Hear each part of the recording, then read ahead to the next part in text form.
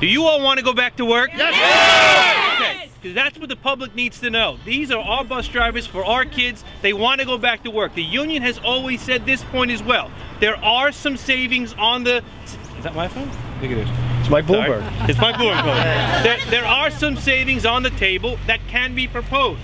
So what I'm saying is, just get back to the negotiating table. Yeah, I never heard of a union dispute where people aren't at least sitting at the same table.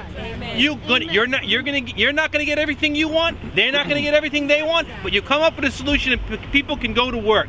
These are our neighbors. To the Staten Island community that's gonna read this in the paper tomorrow, look around. These are our neighbors.